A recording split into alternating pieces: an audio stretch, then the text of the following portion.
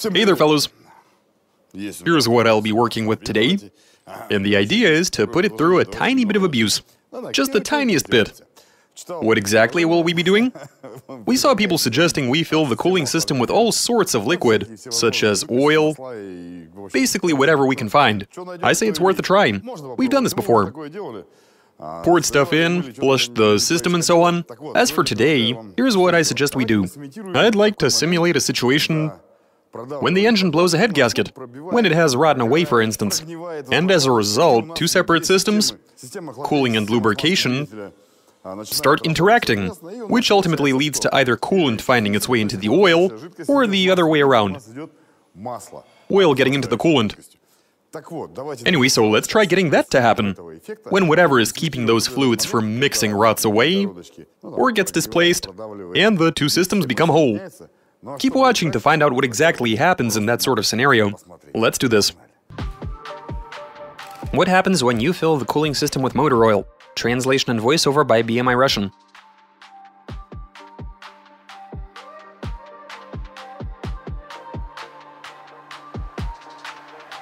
Here's where we're at. We've taken the head off, and here we have the gasket.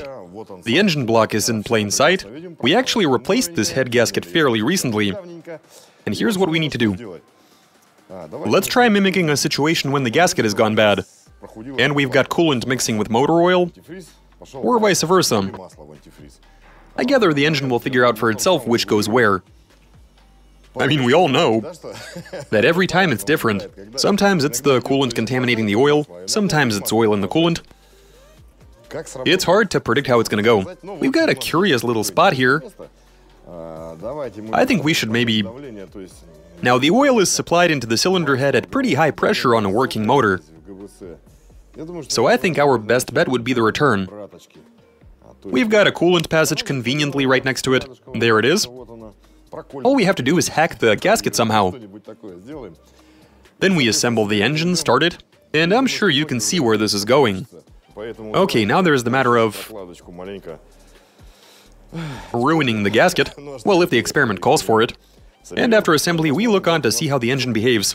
So either oil contaminates the coolant, or the other way around.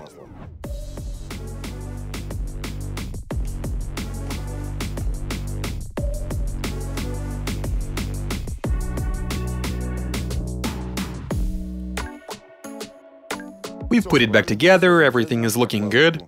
You would have seen us damaging the gasket, and now the two channels are interconnected. It happens on older gaskets. Now we just fill the engine with oil, pour in some coolant, fire up the car, and hope that the coolant... The antifreeze, or are we going to be using water? Haven't decided yet. Anyway, that it'll find its way into the motor oil, or vice versa. We've mutilated the gasket next to the oil drain, where there shouldn't be too much pressure. I am pretty confident that it's going to be the coolant making its way into the oil. We will be keeping an eye on the oil to see what happens to it, but I'm sure you can picture that for yourselves anyway. It should become emulsified, though I have heard that modern oils don't do that. I do find that hard to believe, but we are about to see if that's true or not. Alright, it's time to fill and fire it up. Well, it works. That's nice. It does have the shivers, though.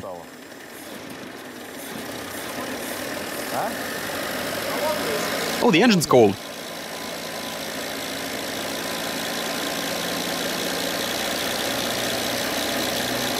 We'll let it warm up then. Can't get around that, can we now? And after that, we have a look. Okay, we've let it run till it's warm. The engine is nice and hot. Time to check up on it and see how it's doing.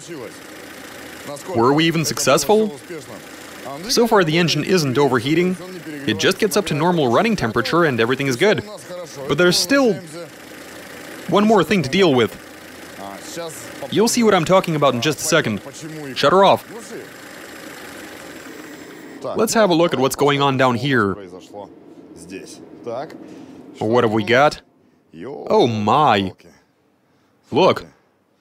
That's some serious emulsification. And the level is 2 or 3 times higher than it should be. Wait a second. Nope, there's the max level. And the current level goes up to here, 30 mil above the maximum. So the coolant found its way into the oil, which is what we were looking to achieve. So yeah, looks like we're doing good. Open up. Now that's a downer. Which is to say that there's nothing in there. At this level you can see the cells. That's a serious loss. So the coolant made it into the block. And the oil has emulsified, despite what I've heard about modern oils not turning bright. Yeah, right. That's not what I'm seeing. Seriously, have a look. This does not look like motor oil. Not even close. It is severely emulsified. That's actually a good thing. Straight away you get visual confirmation that the motor is contaminated with coolant. Good. Since that's the situation we're dealing with... By the way, I should mention that the car wasn't even overheating, since there is at least a bit of coolant left in there. It's not much, but still. Anyway, so the gasket let go.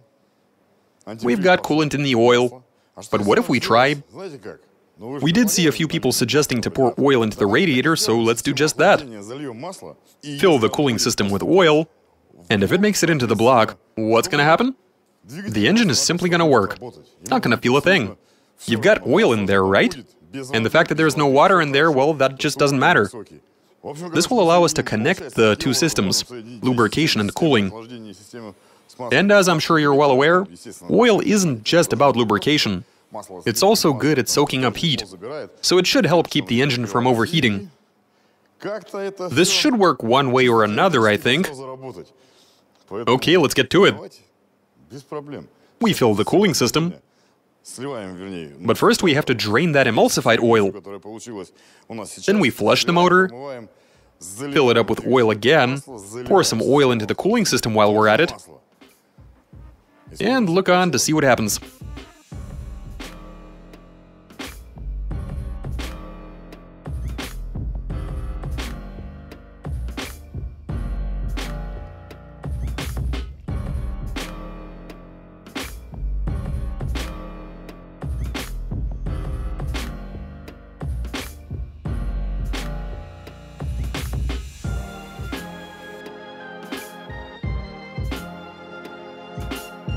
Right, fellas, we've put everything back together. One thing I should mention is that we removed the cylinder head again, in order to slice the head gasket in one more spot, where you've got oil coming into the head under high pressure. As for why we decided to do that, well, so in our case, the drain works in such a way so that the fluid from the cooling system makes its way into the lubrication circuit. Problem is that that's a one-way street. And so we fixed that problem by cutting another passage for the oil to be able to return from the oil galleries and back into the cooling system. So yeah, let's just imagine that the gasket let go in two spots at once. So we filled the whole lot with oil. As some of you requested, we even did the cooling system. Okay, we're ready for some testing. I'm gonna go for a drive to see how this thing behaves. We're off to an okay start. Everything is nice. Nothing horrible is happening so far. The car is happily moving along. Everything is completely normal. Though I should keep an eye on the temperature gauge.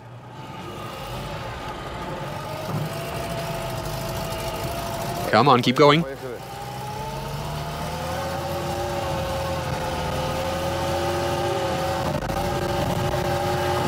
Come on now.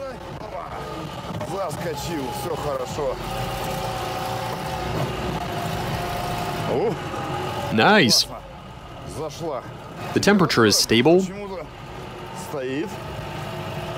The needle on the gauge is staying in place. Alright, fellas, so after driving with an oil-filled cooling system, here's the situation. Through all of those passages that we made, which imitate a blown head gasket, allow me to demonstrate something.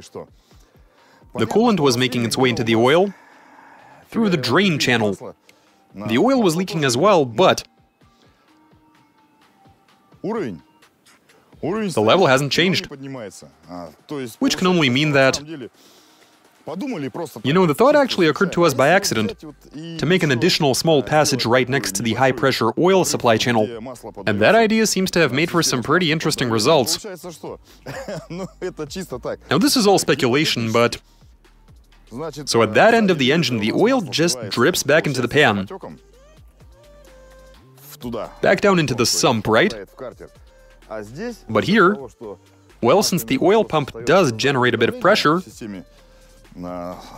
inside the lubrication system of this here motor, through that tear in the gasket next to the high-pressure oil passage, the excess pressure seems to be squeezing oil back into the cooling system,